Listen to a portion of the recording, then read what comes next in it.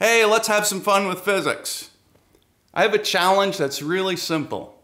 All you need is your phone and some kind of soft surface, like this pillow. The challenge is to try to flip your phone 360 degrees this way so that it lands face up the same way it started. Like this. Except get it to land face up, like this. I mean like this. What the flip is going on here? Welcome to one of the more obscure effects in physics, the intermediate axis theorem. It happens with an object that has a different length, width, and depth, like most books or a ruler, but a smartphone is perfect for this. Since the dimensions are all different, it has three principal axes of rotation: a long axis, a short axis, and one in between, the intermediate axis. Be careful doing this. You don't want to break your phone. Now you'll notice that it's easy to flip it along the long axis. It's also easy to flip it along the short axis.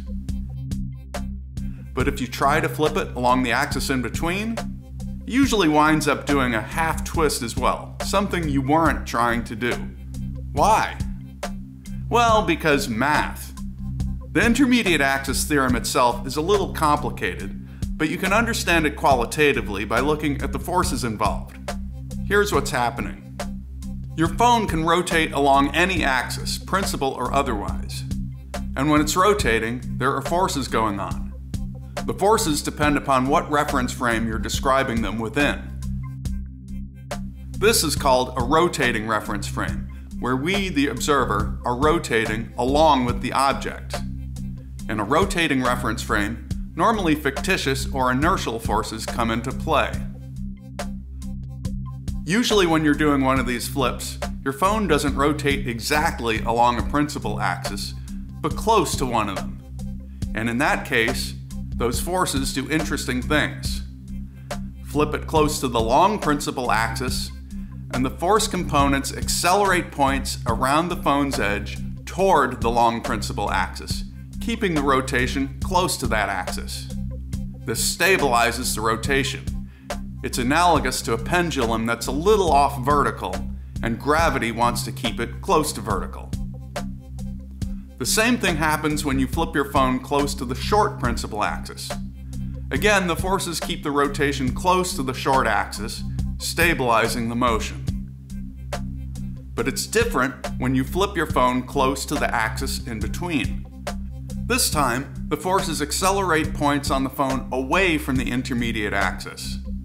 The destabilizing forces make it start to twist until it does a 180-degree flip. This is analogous to a pendulum that's pointing close to vertical but upward instead of downward. It's an unstable situation. In fact, if you could do this under zero gravity conditions, your phone would flip from face up to face down and back again, like the T-shaped object in this NASA video. Or this book flipped in a reduced gravity aircraft.